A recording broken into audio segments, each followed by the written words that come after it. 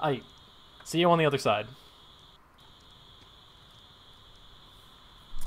This is Minit, normal mode, any percent. One thing I want to preface the run with is this is a very quick run. You're going to see me dying a lot and resetting. That actually happens when I push the C button. It takes me back to my previous checkpoint, and it happens a lot, it happens often, so I really like to preface the runs with that. So with that slight note, 3, 2, 1, let's go. So this is Minit. The whole concept of this game is that you have 60 seconds to play and go through each cycle, as you can see in the counter in the top left corner. The game opens up with you finding a sword on the beach, which is actually a cursed item that turns the timer on in the first place. And right away we're going to be grabbing this watering can, which we're going to need later in the run. This is where a marathon run's going to deviate slightly. In order to make it clear for the viewers, I'm going to be getting an item called the flashlight. Usually the speedrun would actually skip the flashlight and prevent picking it up, saving just under a minute. But for viewers' sake, I'm going to be picking it up. And what I've been doing is killing those crabs in order to get the coffee. The coffee is what allows us to push blocks like this one here to grab the lighthouse key. And we're going to do a reset because it's going to be closer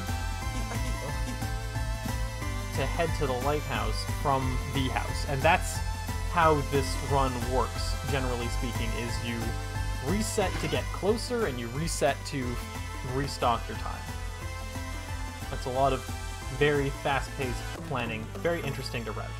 And we finally have the flashlight, so we're gonna reset, head back to home, and right away you actually see one of the rooms that you have to do without the flashlight.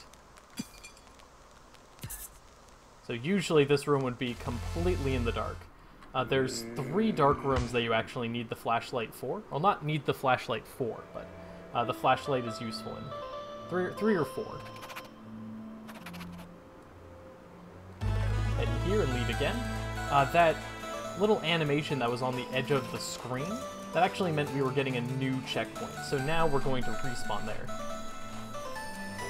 4, 5... I went up and down various screens there in order to make the game think that we are actually further along in the desert than we actually were. So we did that in order to get that ghost, and the ghost had the sword thrower, which is actually a very useful attack that allows us to throw our sword at range, which is going to be very useful on the final boss and saves a little bit of time elsewhere. Right now we're grabbing that watering can in order to save that man in the desert real quick. Hope you didn't blink. And since we saved them, they're actually going to be right here, and they're going to give us a reward in this hut right here. And this one's another very important item. It's the gardening glove. And the gardening glove allows us to break stumps like this one right here. Next up, we're going to reset our checkpoint again. And now we're going to head over to the next area. Up and up and up.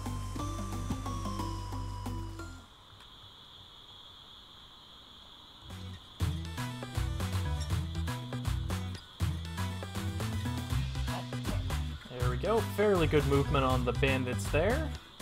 Heading to get another checkpoint. This is also where the route's going to differ slightly. We're going to stay alive because there's... And what we're looking for right now is 5 hotel guests.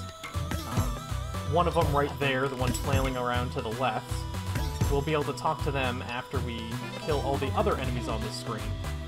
But most importantly, this character right here, we can't talk to until the timer's at least 10 seconds. So you want to make sure you route in being at less than 10 seconds when getting to that screen. Next up, we're going to head over to the left here. That bit of damage we took shouldn't be too much of an issue.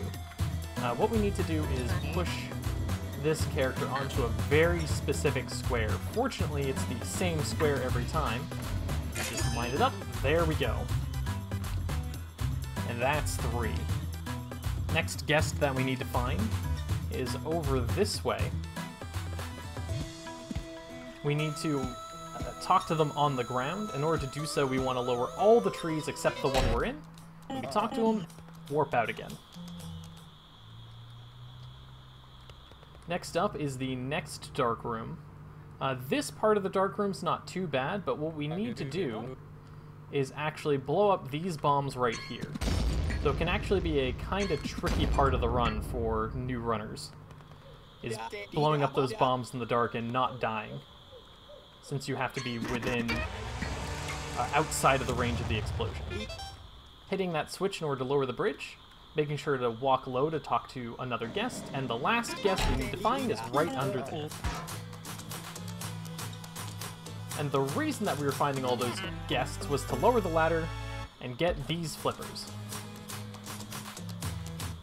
The flippers are actually going to allow us to sneak into the next area. Save a tiny bit of time by going through the water there. And what we're about to see is some water. So this water right here would have been impossible to go through without picking up the flippers. Trying to push these 2 blocks at the same time for as long as possible. Unfortunately, I didn't line up with the wall fast enough there. Should still have plenty of time to get this last box, although it's going to be a little tighter than I'd like. And here, as soon as the box is moving on its own, we reset, which saves a little bit of time. Even though we died, as long as the gears break, they'll still count as broken. So we're going to move on, head this way, back up this way again, and what breaking the gears did is it turned off this conveyor belt for all future runs. The next thing we need to do is turn off the second conveyor belt. Heading this way, making sure to hit that switch first, and this is very fast paced, you want to make sure not to miss your sword at all. And we'll get it just in time without that one NPC blocking our path. We're trying to run all the way around here. This is definitely one of the tighter runs of the game. Takes up almost your entire clock. Breaking this generator here to turn off the electricity, and then we're going to slide our sword inside that gear. But now our sword's stuck in the gear, which this is actually a very interesting part of the game casually, is you no longer have your sword. And usually in the game, you would need to use your sword in order to get through to this area at all. So you need to figure out a way to get back here without using your sword in any way, shape, or form. Funny enough, for the speed run, we just take the same route twice in a row. But again, this is another one of the very tight runs. We actually have to achieve our objective before there's 8 seconds left. So, put out the water with the watering can, get the Mega Sword, head up the reverse belt, and we need to trigger this cutscene while there's at least 8 seconds left. And that allows us to start the boss. Now this boss is going to have a lot of resetting. That's mostly so that we can get into this next phase with minimal damage. Right here. Now next up, the furthest away sword is going to light up and throw more swords at us. We want to hope for a good alignment so that we can actually throw our sword early at them. That might hit? No. Okay, got lucky there. But still pretty good. We'll throw there. Excellent. And we're good. Right, time for phase 3. We're unfortunately in a really awkward spot, but we can follow the spikes, and now we're in a bit of a safe spot in this lower section. There we go. So good so far. Oh, don't move too close. And we're cutting it really close here, but we should be able to just barely make this. Yep, and we're good. Wow, that was close. The boss is definitely one of the tighter runs as well, but you always respawn with your progress, so it's never too much of an issue. Next up, we just need to exit this area and head out to sea with the toilet. And that was Minit. That was 8:21 with a 1 minute time loss. That was a very, very good run. That was super solid, very clean.